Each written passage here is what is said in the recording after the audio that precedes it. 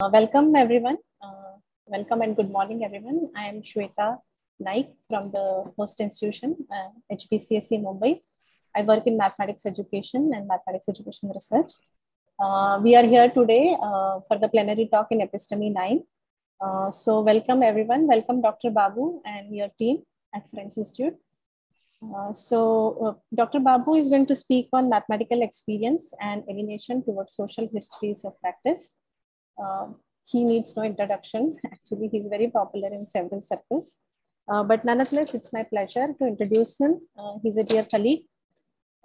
Dr. Senthil Babu is a historian of mathematics based at the French Institute of Pondicherry in South India. He's involved in studies concerning nature, knowledge, and labor. He's coordinating a research program in the social history of vernacular mathematical practices in medieval South India in collaboration with Chair, History and Philosophy of Mathematics at ETH Zurich. His book, Mathematics and Society, Numbers and Measures in Early Modern South India, will be soon published by Oxford University in 2022. So look for it. He's a member of the editorial board of the series, Verum Factum, Studies in Political Epistemology. And he's also a member of the Politically Mathematics Collective in India. So most collaborations that he is in, he has given the website address. So you can find those in the proceedings where he has given his abstract.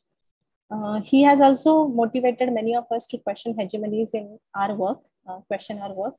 So I am very thankful to the work that Dr. Senthil Babu does. So I'll stop here without much delay and handing over to Dr. Babu.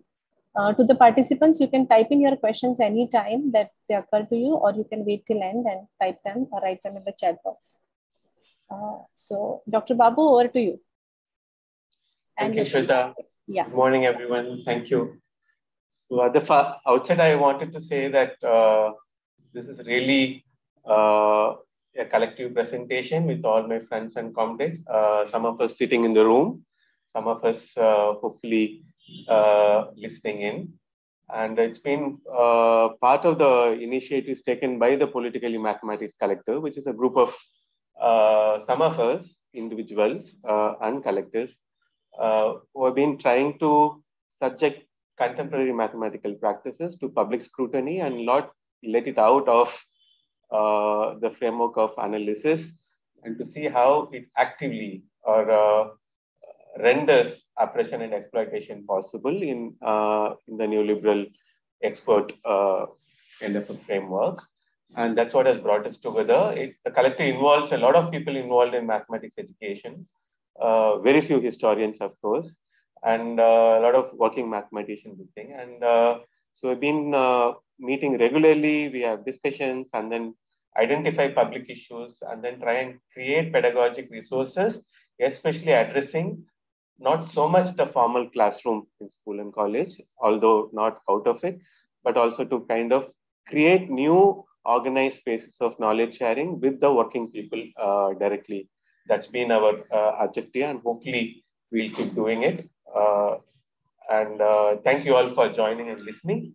And this talk and presentation was actually put together over the last couple of years with a lot of people involved in doing the field work, in organizing the thought process, and therefore I just wanted to acknowledge everyone's contribution to this, and I'm presenting on everyone's behalf. Hopefully I'll be able to do justice to what everyone has contributed to the process.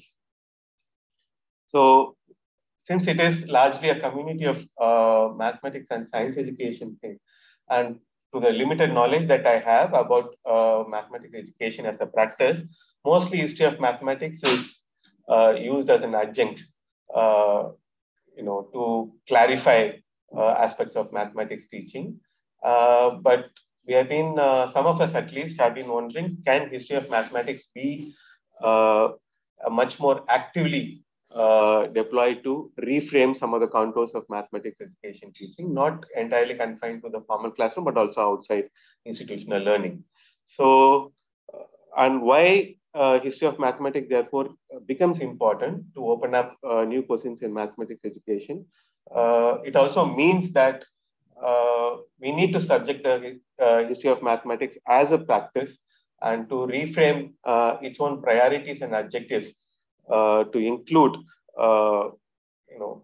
a different idea of mathematics as work and as practice.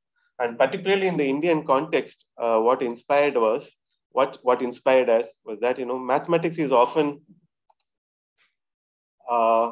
written as a series of, activities of the mind. And these become the hegemonic in histories of mathematics. The typical lineages starting from 3rd century BC, Aryabhatta, and end up with Srinivasa Ramanujam in 21st century, dotted with, Bhaskara and Brahmagupta and the Kerala school and so on. So what we want to do is to rewrite the histories of mathematics as mathematical practices, as working occupations of what real people do as part of their routine hard work, as part of their routine jobs. And in a caste society, because occupations are caste-based and it involves physical segregation, the work of mathematics then served a political function.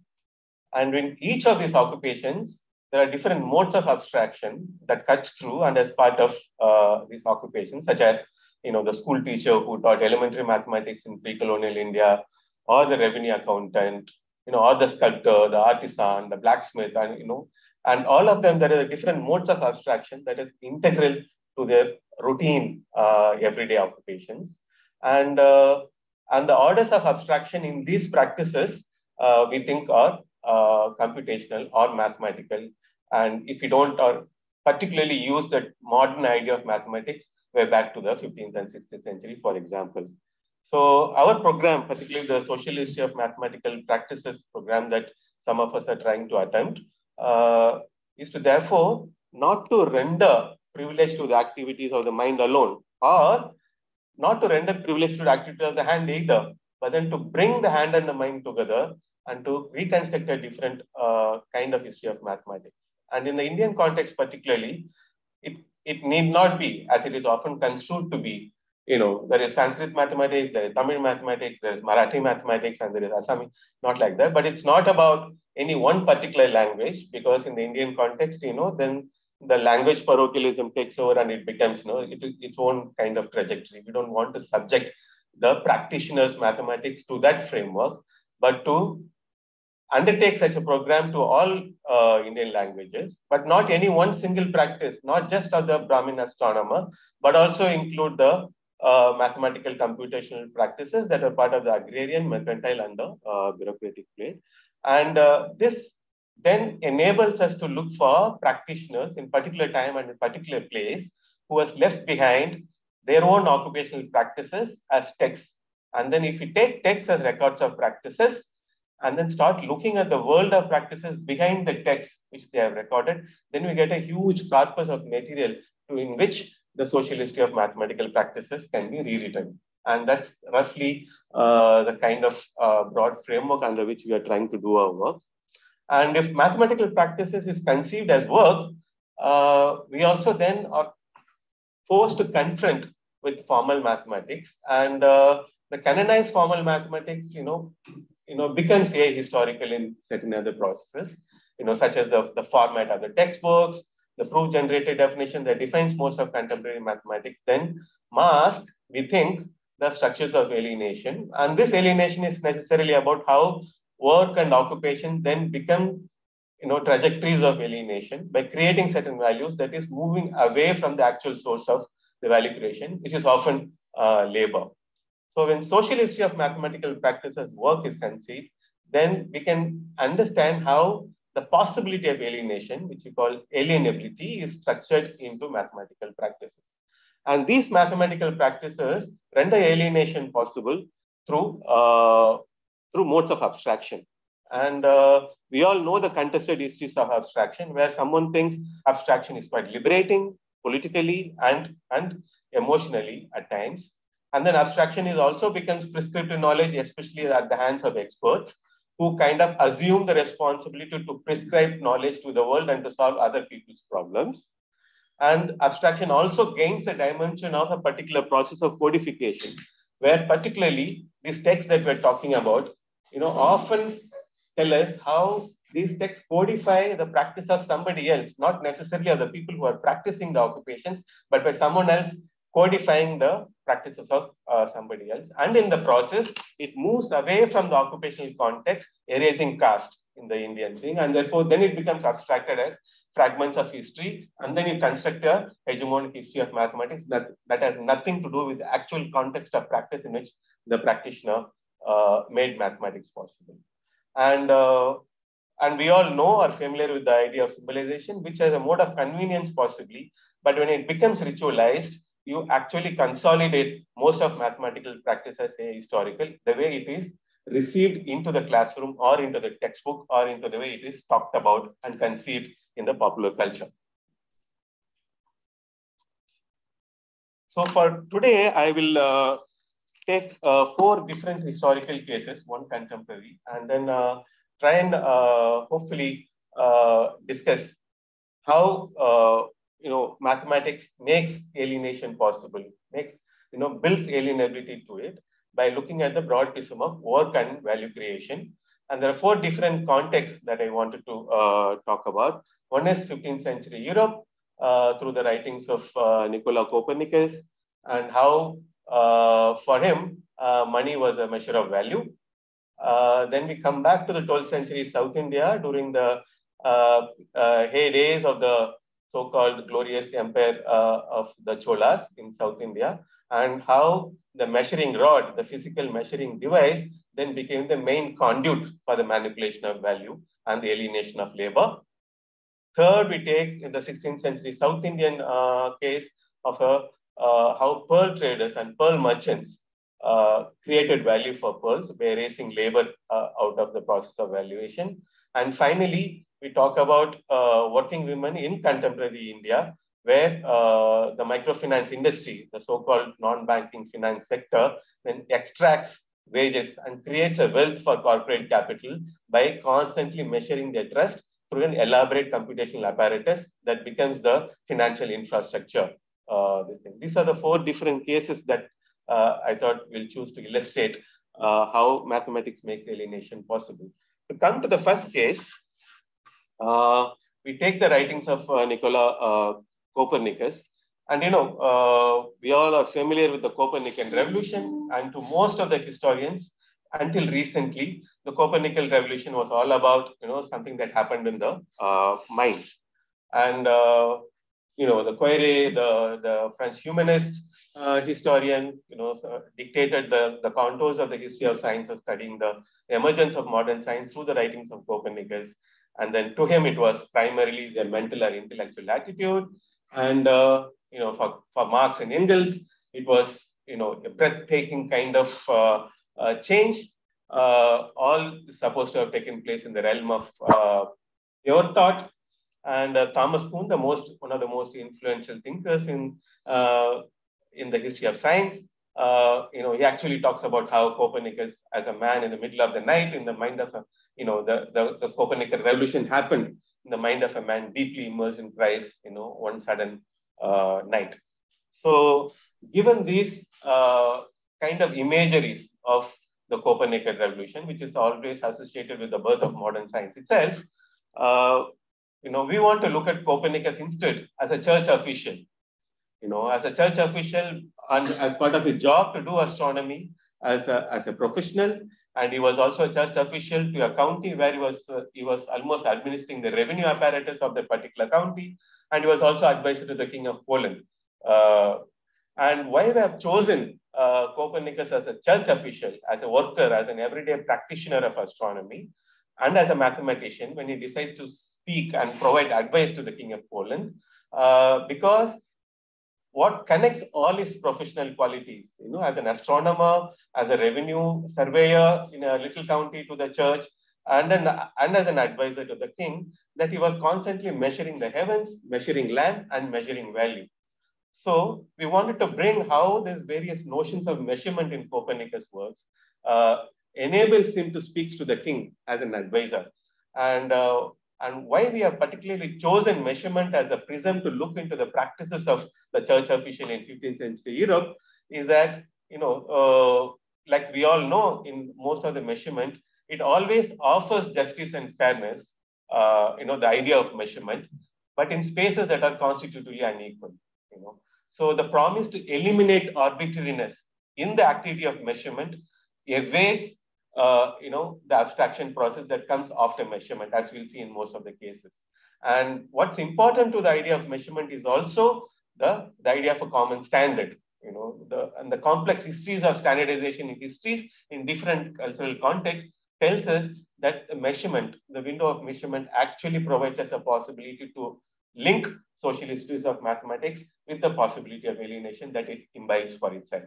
So in the particular case of Copernicus, the goal for money and the uniform circular motion in the planetary sphere then become the two most common standards. This thing. And in order to introduce the particular intellectual context in which Copernicus practiced as a church official and an advisor to the king can be situated, is that sometime around the 14th century, here I follow the works of Joel K., who has written this book about the birth of modern science. And he says, by around the 14th century, after the post-Aristotelian thought, which makes individual consciousness relegated to the background of a serious political and theological questions in the 13th century. And by the time in the 14th century, when the medieval university, European university was being structured and conceived, the scholars realized that market equality uses the geometric product of build inequalities, almost like cross diagonals, each exchanger seeking to benefit more than other from the other exchanger. And that kind of defines how individuals are briefly subjecting themselves to a process of unequal exchange. And it creates a geometry of exchange relationships, which is kind of then connected to the way the ideas of nature were conceived around the same time. And this distinction between the natural order and the market order in the context of conceiving equality or the possibility of it then comes about. And the models of nature that was beginning to shape themselves in about the 14th century Europe was that nature was dynamic, it was self-equalizing, that it was relativistic, and it was probabilistic and geometrical. And within this model, somewhere, people say they could situate the birth of modern science itself in this process. And therefore, Kay talks about the 6 conceptual backgrounds that emerge, which helps us relate to how the orders of nature and the orders of the market kind of came together, somewhere actively mediated by the European university in the 14th century. And we see how the mathematics and the geometry of exchange became intricately tied as a public practice, as professional practice in the 15th century in most of the cases, in most of the countries in Europe around that time. The idea of equality, the mean and the equalization in exchange, money as a medium and measure comes quite prominently around that time. Relativity of value in exchange. There is an idea of common valuation in exchange, and all of this somehow contributing to create an elaborate social geometry of a rapidly monetizing society. And that's the context around in which Copernicus functions. And it is also useful to keep in mind that the beginning of the 14th century also then it was not all peaceful in Europe. One, the enormous amount of merchant capital funding the so-called exploration of the Americas, but in effect, creating a huge infrastructure of imperial conquest and plunder and murder of the people for mining silver and gold out of the American land, which was brought back to Europe. And we have this process going on. And we also have a widespread peasant revolts in 15th century Europe. And, so everybody was trying to understand this nature of unrest. On the one hand, you are plundering someone else. On the one hand, you are facing revolt from within your own peasantry. And this was quite a troubled time. And Copernicus, as an advisor, as a mathematician who is speaking to the king, therefore writes this treatise, kind of a letter to the king of Poland on currency reforms and what is the idea of the money. And we take that as our source today, along with the other astronomical works, to illustrate how the everyday practice of the church official, astronomer, mathematician comes together against the background of imperial conquest and physical plunder and murder of another people, and then facing a active peasant revolt in the 15th century Europe. And then, so we can kind of understand how Copernicus, talks about coinage. And to him, he tells the king of Poland, the coin, carries metal, and it is the most convenient and the most pragmatic functional way to operate money. And the coin has a face value. And what is the face value? Is the symbol of authority, that it ordains an universal symbol, rendering a legal and jurisdictional authority to the value of metal so that it is seemingly just and trustworthy. All right. But then what is the intrinsic value is the actual weight and the proportion of the metal that goes into the making of the coin, not to mention the expenditure that goes into minting the coin itself. And then the burden of minting the coin and the burden of rendering legal political authority to, in the name of creating trust in the coin, then is actually inscribed by the royal insignia. And therefore, the symbolic value then adds to the intrinsic value of the metal. But then the problem there is that the value of the metal keeps changing. Especially if you all know the history of the so-called explorations and voyages of the conquest of the Americas, we all know how so many bankers and mercantile capital then got lost in anticipation of bullion, including, Amerigo Vespucci. If you read his work called the Novus Mundus, which is written around the same time, then, the idea of navigation itself, becomes the geometric exploration of the world, but as provides a template for extraction of precious metals from other countries. So in the light of this fluctuating prices of the metal versus bullion, the intrinsic value is supposed to constantly changing. And then Copernicus talks about the wear and tear of usage and, of course, inflation. And he says, what are the possibilities of subverting the promise of justice, that the symbolic value and therefore the royal authority on the coin itself becomes worse. You can, so there's often the possibilities of, he anticipates corruption, he anticipates cheating. And then he says, what are the possible ways in which justice can be denied? Is through defective weight of the metal in the coin, or defective proportions, or both. And therefore,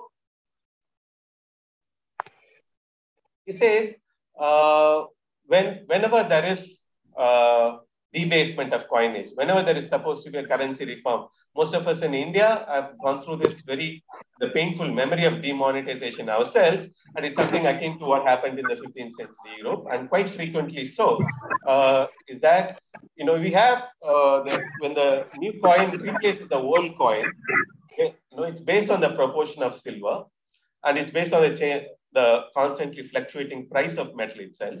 And then Copernicus says, when the new should replace the old coin, it should be done completely. And then he says, the idea of the dearer money or the sound money and money, the cheaper money, is that the more that money is cheaper, it actually breeds laziness among the working people. And then therefore he says it should be absolutely ensured that everyone returns the old money completely, not without a single coin should be left in the thing, because that becomes cheaper and makes people lazy. And while the mass of money if it does remain behind, the old money remains behind, then he says there is this incessant widespread complaint, of soaring prices, especially on gold, silver, food, and wage. And the workman's labor, he says, cultivates sloth and laziness and indolence by making the money cheaper. And he has this particular authoritative prescriptive knowledge as a professional, where he says that every 25 years, a currency reform has to be therefore necessarily done in order to eliminate the possibility of people becoming slothful and indulgent. And we see how the weight and proportion of the metal therefore then becomes a template for the making of value through the money, and therefore money becomes the measure. And in the process of money becoming a measure, to him, the hegemonic Prussian Empire and its florin becomes the most fundamental gold standard. And just as the royal insignia, then the king, the monarch, it is his responsibility to preserve the standard of money, which is to establish the gold standard in the thing. And therefore, by guaranteeing the establishment and maintenance of the standard, then the monarchy ensures the unity of the social through political authority, just like the sun does so in the planetary sphere. So in his, in the so-called revolutionary work, then he talks about how, the middle of everything is the sun. He compares it to the royal throne. And therefore, it is royalty and monarchy that actually ensures the harmonious linkage between the motion of spheres. Just like in real life, that the king has to ensure the gold standard and therefore create social unity through political authority.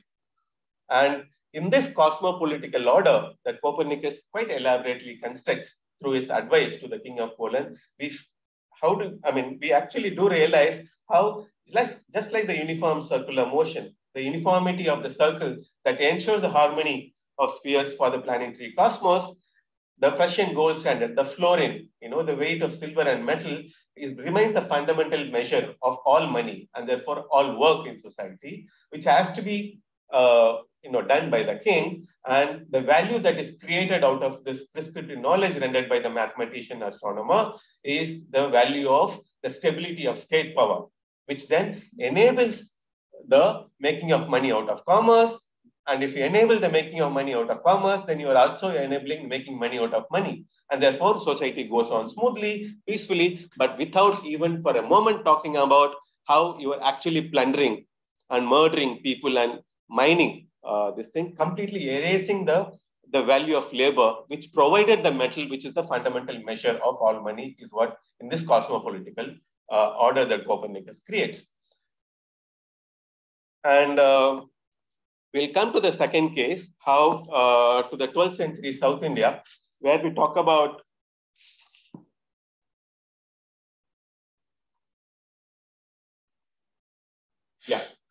So this is 12th century South India. Roughly could be seen as the Chola Empire.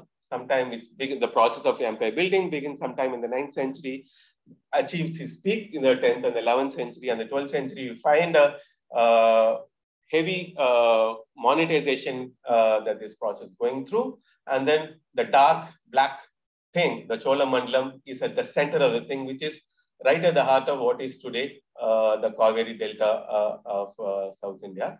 And we find in this particular discussion, we'll talk about how a physical re-engineering of the land itself through the process of empire building then creates an elaborate computational apparatus to abstract the value of the land away from the context of labor and then provide a political authority to a particular caste group, in this case, establishing a Brahmin hegemony in the 12th century.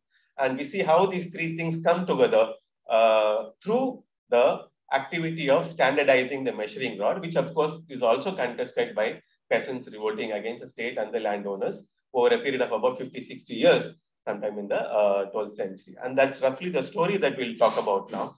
And why do we say that the heart of the Chola Empire, the Chola Mandalam, we have a process which starts sometime around the 10th century, like historians have documented, is the establishment of what are called Brahmadeyas. And these Brahmadeyas are primarily exclusively Brahmin settlements, which are also called the Agraharas, and they was created for the Brahmins. And it happened under a process where the king was trying to part with a part of his revenue, which was growing bigger. And then he mobilizes and settles Brahmins all over the country, and then shares his own income with that of the Brahmins, and makes them,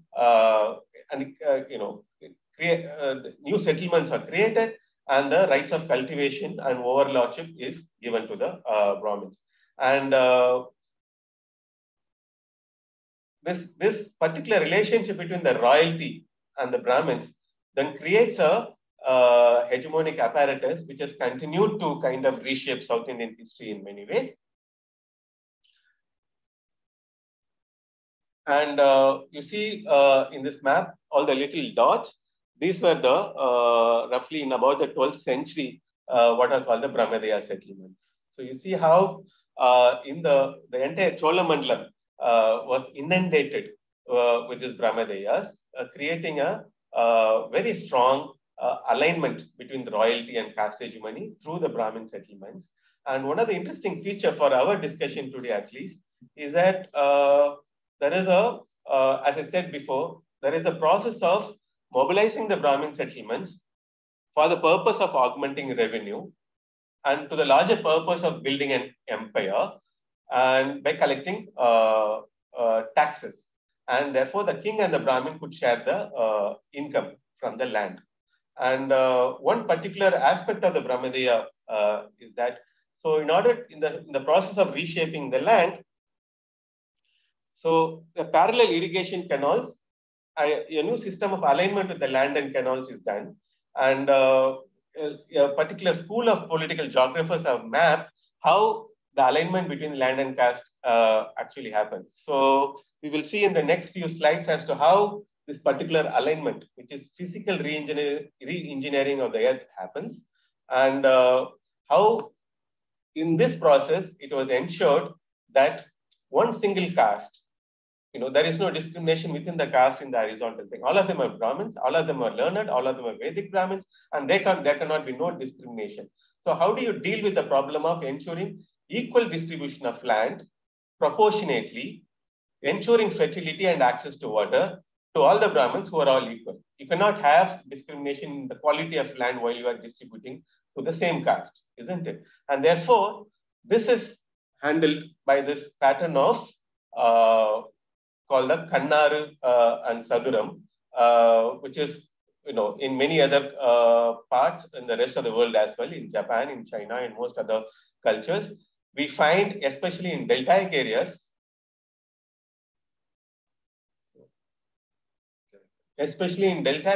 we find this interesting pattern of what is called the checkerboard structure of land, which is the square grid. As you can see in the cadastral map of the village called Devara in Pete, where we went and did our work recently, followed by certain geographers who have already observed this pattern. So we see that this elaborate checkerboard pattern of the land happens only in the Brahmin settlements, the Brahmadayas, or what are also called the Chaturvedi Mangalams. So this, so fertility and access to water is assured to each and every Brahmin who are brought in and settled in this kind of villages. And slowly we find in the process, the Brahmins and temples are becoming the new rich landowners of the empire, speaking for the royalty, addressing the royalty, but also converting the previously existing free cultivators into tenants, and to whom they will be collecting taxes from. So if we went through this elaborate process of physical reshaping and re-engineering of the earth through a geometric distribution of land, then, so you inscribe caste hegemony onto the earth. It has material, has how caste hegemony can get.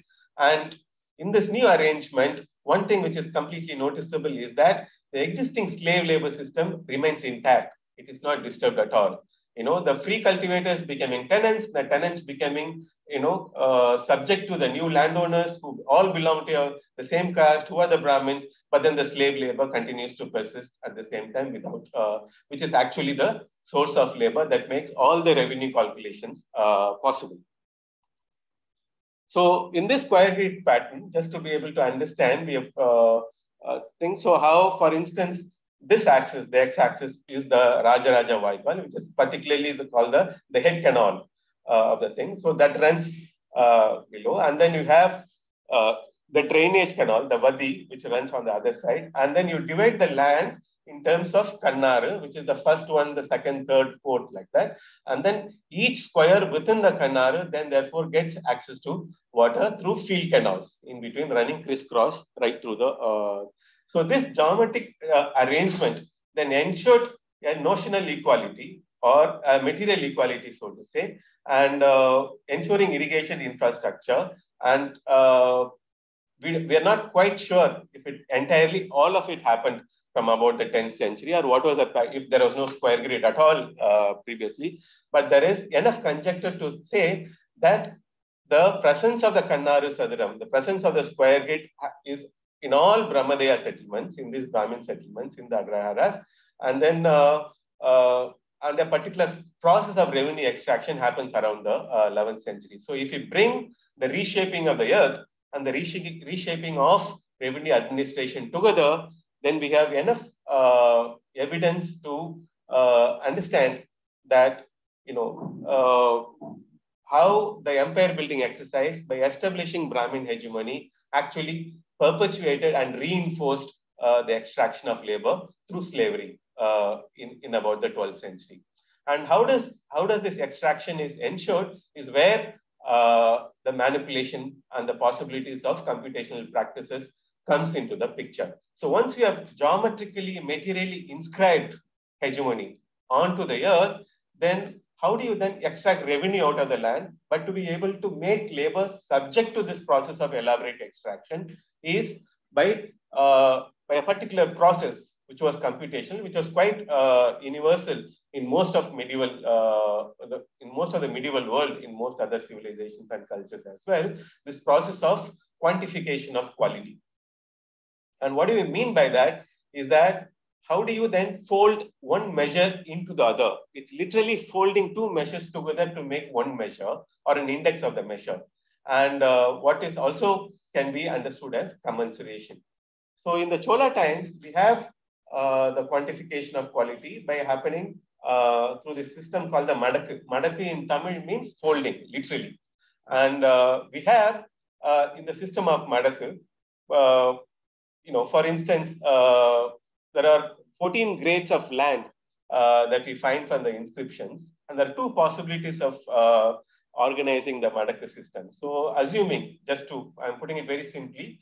So if there is like 100 acres of land, then depending on the quality of the land, whether it's irrigated, depending on the type of the soil, how many crops can it be made out in a particular season, depending on various variables, then you organize and grade the land into the thing and notionally then bend the land, expand it or shrink it in terms of its quality. So if it is 100 acres of wetland of very good soil, then it actually becomes 160 acres by the time it enters the accountant register.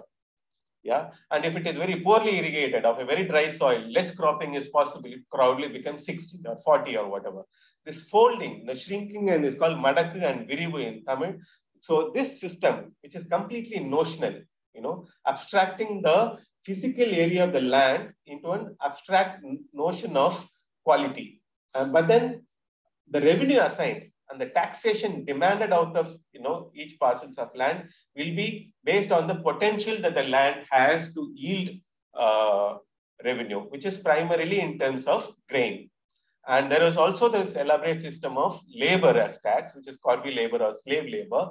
And both grain and labor become interchangeable commodities. And while grain and labor become interchangeable commodities, which is central to the augmentation of revenue to establish caste hegemony and therefore building of the empire, we find the geometric redistribution of the land integrates itself with the notional computational apparatus, which is commensuration by folding one measure into the other, quality into quantity. And then this arbitration, of course, there is a lot of conflict between geometry and the arithmetic manipulation comes through. And then in order to ensure that, that labor remains alienated, we find a lot of possibilities of manipulation that happens in the 12th century through the measuring rod. And the measuring rod is often inscribed on the walls of temples like this that you see. You see the thin line in the inscription.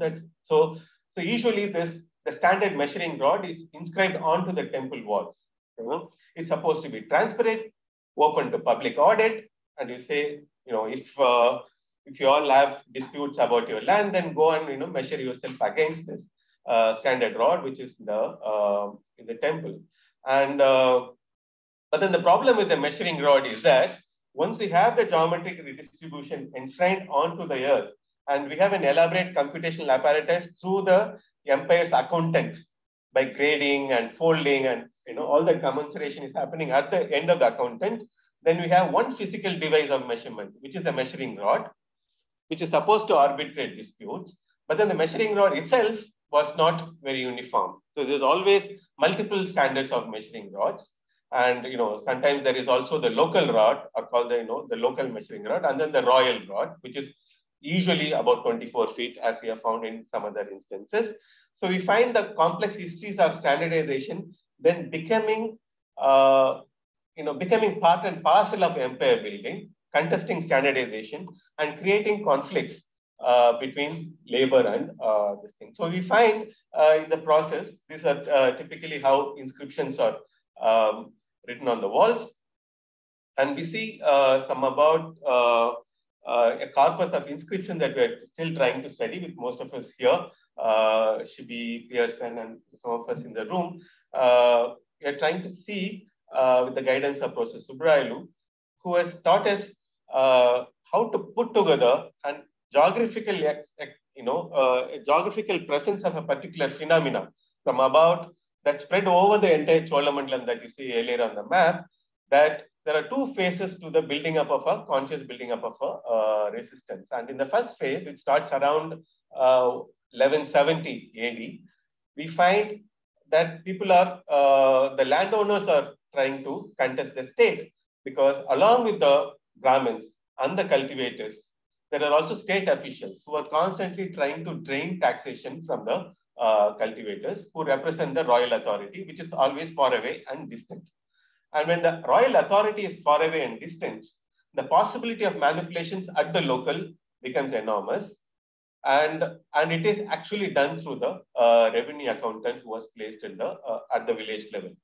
And in this emerging contestation between the possibility of revenue extraction and the interchangeability of labor and grain as commodity, as compulsory labor, as slave labor in the name of the king, then the pressure, because of reasons of military fiscal reasons or because of reasons of expansion around this time that the Chola Empire was undertaking, and there was a heavy tax extraction of tax around this time. And this is resisted over the about 40, 50 years that we are trying to reconstruct now, and hopefully write about it very soon, is that the first phase, the landowners are contesting the royal authority, saying, we are not being able to pay the tax fully. And then they have a specific complaint against the state officials who are the delegates of the royal authority in the locality. And they're saying this manipulation of the Madaka system, which is that they are deliberately doing the folding in terms of shrinking and expanding their real land and then arbitrarily fixing tax. So the notional computational apparatus renders itself to manipulation for reasons of extraction. And in the second phase, we find from about the turn of the 12th century, we find how the cultivators who are under the Kaniyalas and under the Brahmin landlords are actually threatening the landowners that they are not being able to subject themselves to this heavy process of extraction, and they often threaten to flee. And the actual instances of how the entire cultivators have fled the land as a matter of protest and resistance and boycott, and staying outside the village, and then passing resolutions, which does not include labor, of course, in that resolution. And we find the resolution like in these temple walls, where they say this: the state officials, in order to extract direct revenue, what they are doing is actually manipulating the measuring rod and then increasing the total acreage of the land and demanding more tax instead of actually following the standard rod, which is inscribed on the temple wall. So the possibility of manipulation then becomes real on both counts. Once you have ensured the geometric equality to establish the Brahmin hegemony, then the abstract computational apparatus takes over the process of extraction and renders itself possible to alienation of labor, which of course always remains invisible. Nobody talks about them. But the process of valuation begins at the notional creation of this computational apparatus through the commensuration process, which is folding one measure into the other, and also by, despite the presence of a physical, you can't possibly bend the physical device of the measuring rod, right? But they can notionally expand it or shrink it and then alter it in order to suit the purpose of extraction. And the third case that we talk about is largely, the pearl trade, the precious stones. And the site of extraction is the 16th century Gulf of Mannar. so these are migrating oysters in nature. The actual labor processes of diving and hunting, which is the primary source of value, to beat the pre-colonial times or after the colonial takeover. So we find the figure of the merchant trader reaping the gains of this labor, which is completely erased from the process of valuation, which can be identified and studied through the text that we are trying with my colleague Prakash here. And he has done this wonderful job of reconstructing the text so that you can see through the text that how geometry and arithmetic comes together in the process of making value by erasing the labor process, which is in the actual process of diving. So we find these are the little C's, which are called the pearl colanders, which the pearl merchant then grades and sorts the metal into the thing. And then the Muthukanaku, the text that we are working on, actually provides a grammar to how many holes, the size of the holes in each sieve, and the sieve is divided into particular angular segments. And then there is an elaborate description of how the physical geometric device needs to be constructed. And once the physical geometric device grades and sorts the pearls, then the process of arithmetic takes over, which is the computation of value. And that arithmetic is done through the process of commensurating three different qualities by folding them into one, which is the Chevu, and we think it is an index. And the Chevu consists of the calculation of three different qualities, which are the size, the luster, and the weight. And the geometrical distribution in the then physical device, which is the colander, the C, then makes possible the arithmetic tabulation of value. And we see yet again in history the process of, in this case, through the practitioner of the merchant trader of pearls, we see the measurement of value begins after labor. And finally, I'd like to talk about one of the most important works. I mean, most of us are preoccupied with and therefore important, and also I think very important for all of us to wake up and listen to the voices of the working women all over the country through the microfinance industry and how it operates through the establishment of a very intense process of extraction, which remains masked and disguised by an algorithmic industry of an industrial scale, literally, and the gap between the wages of the working women and the creation of large capital for corporate today in neoliberal India, guided by its right-wing administration, is that how the household need for debt then becomes a actual demand for credit in the financial market. And this has happened at a time when public welfare schemes are financialized, and increasing uncertainty in terms of income and expenses has become reality. And we are trying to study how interest rate modeling, scheduling are optimized to maximize repayment efficiency. And this creates a recursive loan burden at the household.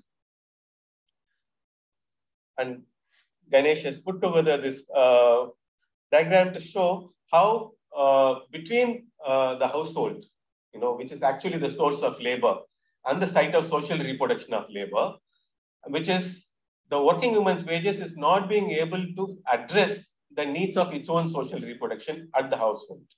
And particularly because when health and education become the sources of rent to the state, which then uses the rent of the wage as the rent in order to, through this elaborate infrastructure, by making it a source of demand for credit, and then hands it over to the complex of the fintech. Fintech is the pseudonym or an euphemism of completely inundated with a host of microfinance companies, which is also called the non-banking finance sector, shamelessly, by the Reserve Bank of India. And then this fintech complex then makes, through the legal instruments of the state, and then creates this two thing, which is ranking and scoring of the credit worthiness on the one hand, through the creation of algorithmic instruments. And we see in elaborate process, create a credit and repayment schedule. So the scoring and ranking becomes quite central to the running of this elaborate business of extraction of the working woman's wage. And there are quite a few models of scoring and ranking. and each of them arbitrarily choose their own variables. Most of it is about the possibility of repayment, of course, but then they also follow and profile the household of each and every working woman through building variables on credit utilization, credit history, type of credit, balance, recent behavior, available credit. And we also find how increasingly working mathematicians, mathematics graduates, PhD scholars are being employed by the finance industry in order to be able to do active modeling, which is actually a cartographic enterprise. The mathematician doing the mapping of the working woman's vulnerability, and then make maps of seasonality and vulnerability together, and then to see at what particular instance when the working woman is the most vulnerable that you can actually push more credit into the household. And that's the job of the mathematician today in the finance industry, at least. And so that is done by the so-called creditworthiness mapping.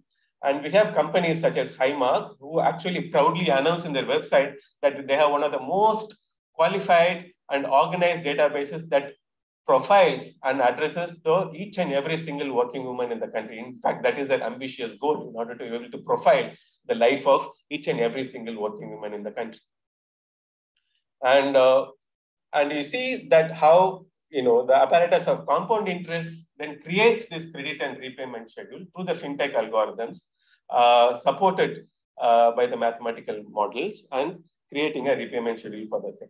And in both of them is done by this algorithmic instruments, which are actually making ranking mechanisms, and resulting scores then will either force the women to take more credit or to be able to extract more revenue out of the household, and then never to be able for the working women to address the social reproduction concerns of the household. And how this is done is through creating a recursive debt trap. And then you see, if I take loan from the first microfinance institution, a company, then usually because welfare is financialized, because the state has withdrawn, because I'm supposed to buy the ability to work, the power of labor from the market, which actually, because of reasons of underemployment, unemployment, and the increasing shortfall, the possibility to reproduce my own labor at the household, I am invariably not being able to pay the principal and the compound interest to the first creditor. And therefore, I go to the second one, which can usually be another MFI, or to the local loan shark, or to the so-called informal credit market in the country, which controls about 60 to 70% of credit industry in the country even today, despite the very raison d'etre of the microfinance institution is to wean away, to take women out of the circuit of indebtedness. But actually we see how loan after loan then enters into the working woman's household through this elaborate creation of the financial infrastructure, which is computational, by subjecting women to a complete cycle of indebtedness. So this is one of the most important consequences to us, is that it polarizes the women into good debtors and bad debtors. So if the repayment schedule is done properly, then women became the well-behaved women. Then especially during the COVID pandemic that we've seen, they are being able to fragment the local social fabric, the possibility of solidarity and the possibility of coming together, the possibility of mutual aid, which was integral to the social fabric of the working women, through this financialization algorithmization actually became fragmented. And this infrastructure, therefore, becomes integral to the alienation of labor.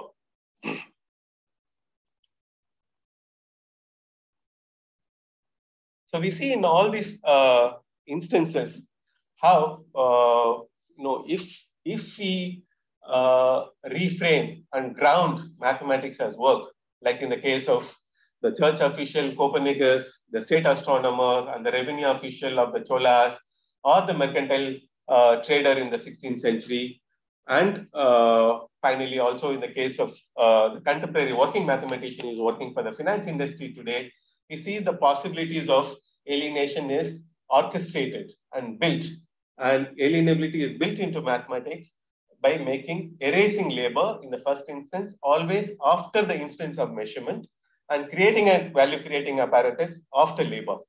And then, but at the same time, we have the promise of universality. We have the promise of professional virtuosity. We find, we have the promise of transparency and fairness, but all the time evading the practice of mathematics, particularly when grounded in occupations and work. And this process of alienation, then, you can call it, it's, there are abstraction is double-edged, it cuts both ways. If it's abstraction is liberating, abstraction is also oppressive, but then we need to choose, which abstraction is better for us. All right. But then one of the objectives that we constantly keep searching for is that, is there a non-alienating mathematical practices that can actually make political partisanship possible, that makes us stand in solidarity with the working people, and then to subvert and then to question the process of alienation that some of these working practices and knowledge practices when they come together. And that's one of the abiding purpose of the Politically Mathematics Collective. And we hope it's an open invitation to all of you to come and join us and contribute to our continuing work. Thank you. Thank you so much, Babu. What a powerful talk. Thank you so much. Yeah.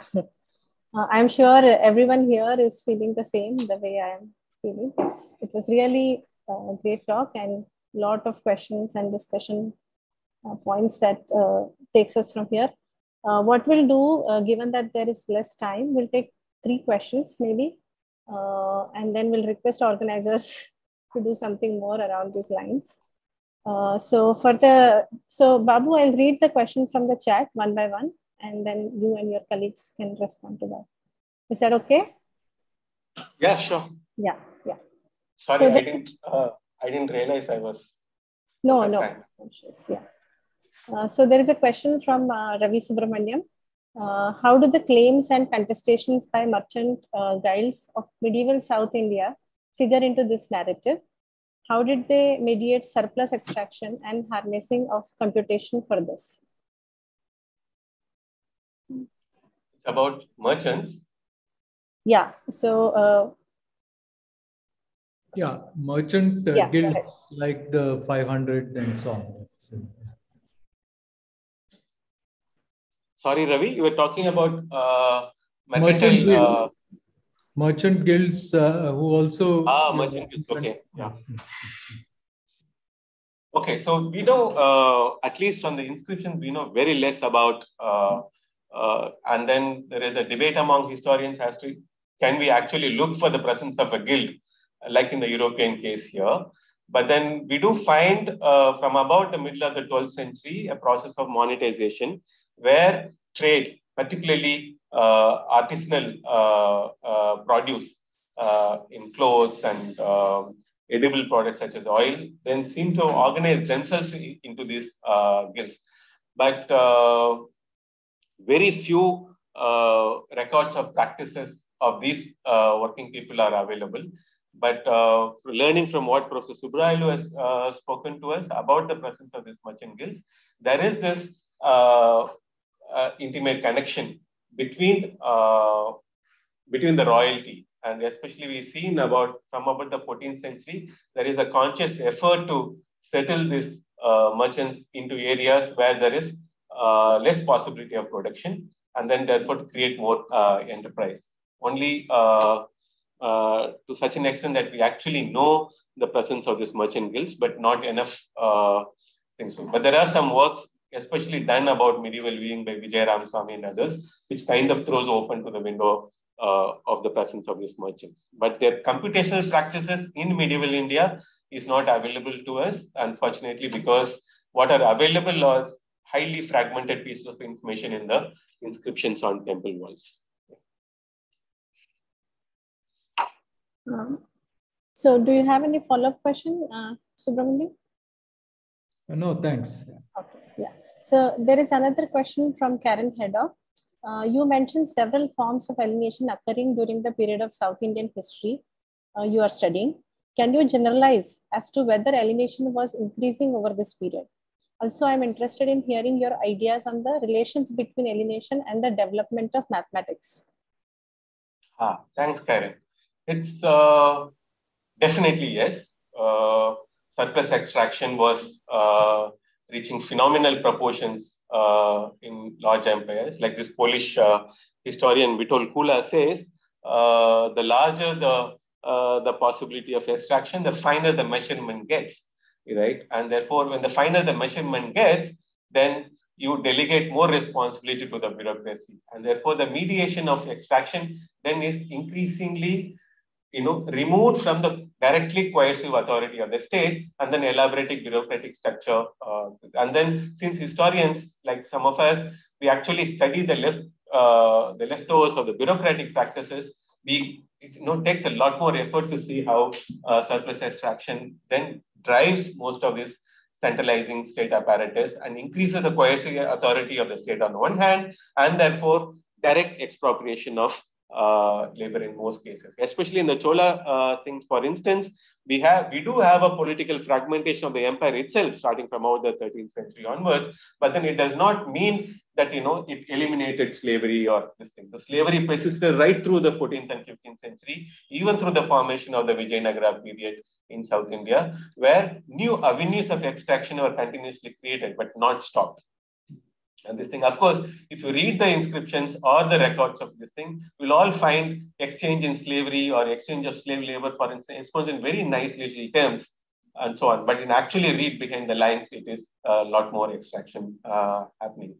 And this thing about alienation and development of mathematics, I wish some of us more actively talk about it. And it's not something that we should be afraid of talking. So what and the quest for the search of a mathematical practice which will make labor non-alienable is actually the commonly shared quest. And then in history, if we move away from the hegemony of the mind and bring the hand and the mind together and then study real practices, I think there is a possibility to have much more understanding about the dialectics of alienation and the development of mathematics, not the ahistorical, formal, proof-generated definition of mathematics that we all actually know about, but then the real practitioners' mathematics, which is part of the everyday. Karen, do you have any follow-up question on that? No, that's fine. I'm really looking forward to reading your published references. I hope you let everyone know. Yeah, so there are several requests like that, Babu, in the chat box. Hope you get time to read those. Others have also wished to read your publication. There is a comment from Lodaya, K. Lodaya. So I'll just read it. It's not a question. For traders, it was very important for both boy and girl children to know writing and arithmetic. So can think of education as a distinguishing advice and measurement standards with templates, rules as regulating device. If you want to comment anything on this, Babu, otherwise there are some more questions. I can.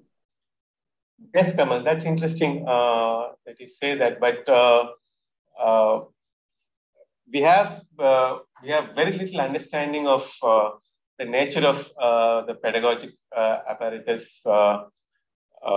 We have, because we only have few very, very fragmented evidence of what could have been the nature of curriculum and the pedagogic transactions in the schools. And if one were to reconstruct the actual, questions of access, the orientation of the curriculum, if you want to ascribe functionality and then align it with the social enterprises and the goals of various professions around that time, it's quite easy to do. But then, we have to be also careful to see how professional virtuosity cannot be, transposed onto the orientation of the curriculum itself. But then I see that, the education actually in terms of access did become a device of distinction. And the possibility of regulation, therefore, as I was trying to say, is that the idea of regulation then only to a point. After that, it actually becomes a device to perpetuate exploitative structures, isn't it? And therefore, the regulatory authorities, always promise, and in the process of promise, actually remain evasive in the actual activity. And that's what I was trying to say. Hope that came across. Thank you, Babu. There are a lot more questions, but I'll take few more. Subramaniam, your question, I'll come back again. I'll give some chance to some new participants, and then I'll come back if there is time.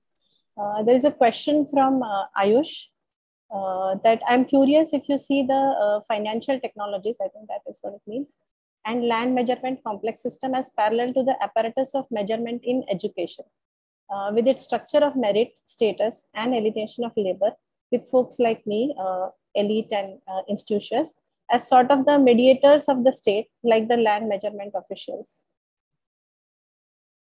Yes, Ayush, I think you see it very clearly. For all of us do see it, and you know, and in the times of increasing techno-managerial apparatus, that is, you know, not just elite, most of educational institutions are becoming. You know, we have seen very recently how cases of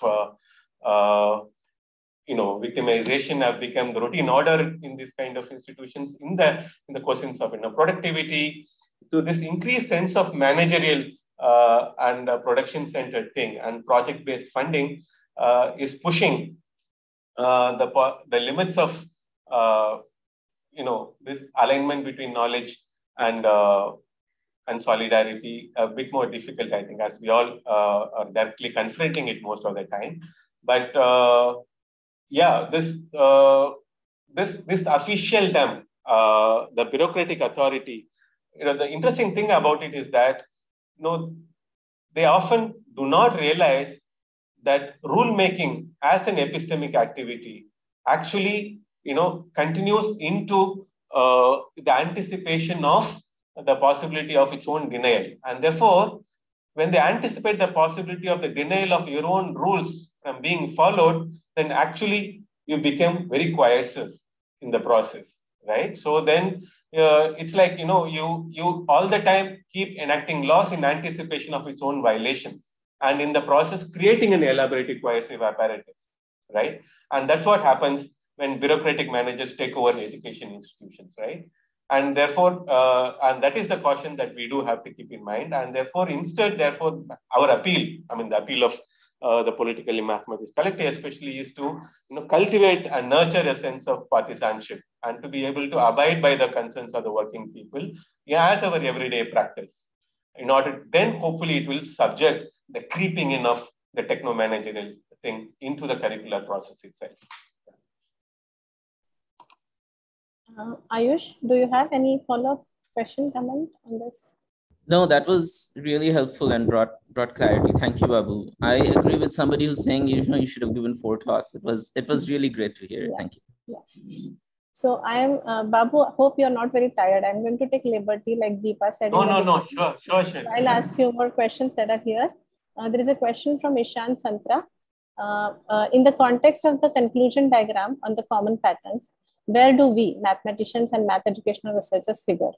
What is type of our labor? What does it contribute to the already existing alienation by increasing the radius of mathematical realm?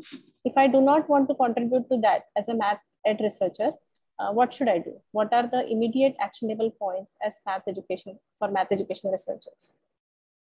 Thanks, Ishan. You probably know better. You are a practitioner yourself.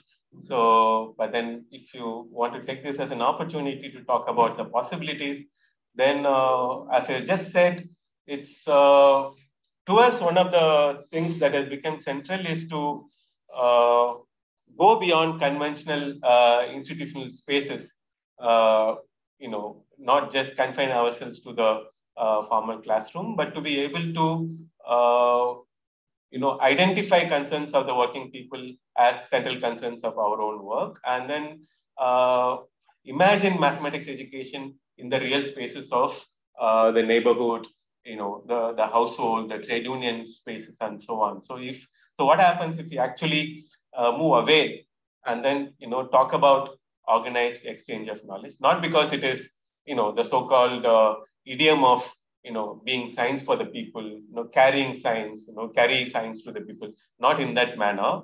But the challenge of democratization of knowledge today, the contours of it are very different, as we know. And when contractual science the doing of science has become increasingly contractualized. The objectives and orientation of the practice of science itself is, given over to the corporates, then I think it's all the more important for us to firmly stand by the working people, not just a notional, tokenish, rhetorical idea of solidarity, but in reality, actually stand by and then align our interests with that. And then I think we have a lot more to do in terms of what would that pedagogic space look like, as a mathematics education researcher or a science education researcher. Thank you, Babu. Ishan, do you have any comment or further question in this regard? Okay, he's not on speaker. So there are two more questions, Babu. So this is from Shreya. She says, thank you so much, Babu. And given notional computations you talked of in establishing Brahman hegemony over land revenue, and then what you said of how more the extraction increased, the finer measurement and more elaborate it got. In terms of political demands of working women, can one go beyond depth cancellation to, in fact, create elaborate computations of the historical depth, their own computations of justice, so to speak? Do working mathematicians incline towards social justice concerns? And yes, she asked, have ideas on what such computations and measures could entail? That's what we were supposed to work together on, Shreya. So anyway, so I think so one of the things, especially Tathagat is, exactly, is what is more primary concern is to look at this issue. So if we have to account for, in fact, when we're going and studying inscriptions, it's this complete stark absence of, there is a large presence of credit, but the complete absence of women on the one hand. So this idea of what could have been the sources of social reproduction of all that corby labor, all that compulsory labor, was very stark. And then, so Tata was in fact saying, if one were to compute, all the time and leisure that, that this computational apparatus and the building of it has actually took place, then would we be able to reverse that computation in favor of finding the possibilities of justice? So that's something that I think it's a very central task that is in front of us, and all the historical debt, so that it does not become yet another, matrix calculations and so on, which usually assumes the tone of technocracy that probably more than me. And, so to work out what would be the computations and measures, to make justice much more proximate than what it seems right now, I think is something that we all have to learn from. I think, especially some of the things that we are trying to attempt now, which is to, if one were to elaborate on the flow of wealth out of the working woman's wages and how it becomes rent in the absence of public education and public health, and then how the market uses the rent through the formal banking system and then delivers it as a source of capital to corporate this thing. If the flow of wealth is mapped, and then probably there the possibility of how the reversal, how the computations of justice can be worked out. That's one possibility that we are considering. And then most of the working women are also quite telling, and they are saying, look, the more you come and speak to us, as if we don't know how we are being oppressed or how we are being exploited to the microfinance industry, but they're asking us to consciously go and speak to the industry itself and say, if you are university trained, then you understand their language, and then you go spend more time with them instead of coming to us, and then tell us about how they think and the thought process in which they work. And you come back and tell us as to how that process actually ends up being exploited. Right? So if you have to bring these two tasks together, then I think the possibility of a non-alienating computational practice, which brings us much more closer to the to justice. Yeah. Yeah. Thanks, Babu. Shreya, do you have any returning comment, feedback, question? No, thank you very much, Babu. Just one thing that, of course, I assume that will be of concern for everyone, that would then have implications, I assume, for mathematics education programs, in the sense of what education in, like, what kind of math ed programs will be needed to have math graduates get out and do this kind of computational work rather than get into fintech companies working out like the vulnerability of working within, I suppose. So how to move in that direction. But thank you very, very much for this. And really big salams to lovely work that you all are doing. Thank you, Shreya. Babu, there is a similar question on this line from Ravi Subramaniam, but in a more general sense, and also I think about creation of mathematics is what reflections you have on what could be the kind of mathematics that can be supportive of liberation? Yeah, one is to consciously wean away from contractual neoliberal practice of science, that I think, and then to subject ourselves to scrutiny, our own practice as to what do we do with our own students, what do we do with our own ways of thinking, and when is it that we align with power, when is it that we might be able to refuse to align with power, with a particular thought, not just in terms of professional work, where I go meet working women, write a paper about it, but not that, but then to be able to alter and change our own process of work and cultivate this strong sense of partisanship, I think. And I think this political partisanship has become very central, because if it becomes, it's my 9 to 5 job, but after 5 I am doing something else. Now, I don't think, that often creates a predicament for us, and all of us are constantly facing it in our everyday work, and you know that, Ravi, more than me. And therefore, it's the search for a non-alienating mathematical practice. About the possibilities of liberation, we'll have to see. But I think to begin with, the search for this non-alienating practice of mathematics, I think is like the working women demand from us. You go speak and understand their thought process, and how do they end up becoming so exploitative is something that, you come back and translate that thought process to us. I think the intricacies and the inner world of the techno-managerial, the contractual, the neoliberal, the practitioners of science and mathematics, I think, and also we all know that, this elaborate certification industry that higher education has become. And, so if you want to continue to remain part of that industry, then how do we redefine our own relationship, not just professionally, but also politically, to that industry, I think, are two beginning points that we constantly do talk about and think about. But mathematics for liberation, yes, of course, definitely we have to look and organize these spaces of knowledge exchange outside formal institutions, and then bring those concerns back into the institutions and create this heavy traffic and very active basis between the two spaces, I think, could be a beginning. Yeah, so our time is up. Thank you so much, Babu. There is one more question from Subramaniam about article by Sarma, but you can read it and maybe respond later or chat later. We have to close the session. The poster session is at 11, was supposed to be at 11:20. It will happen at 11:25 now with 5 minutes break. But I want to say thank you so much. And I share with everyone here when I say that we need some follow-up task discussion workshop after this. And it's a request to organizers to do something on these lines. I'm sure I share everyone's feelings here. So let's give a big round of hand for Babu and his team. So thank you so much.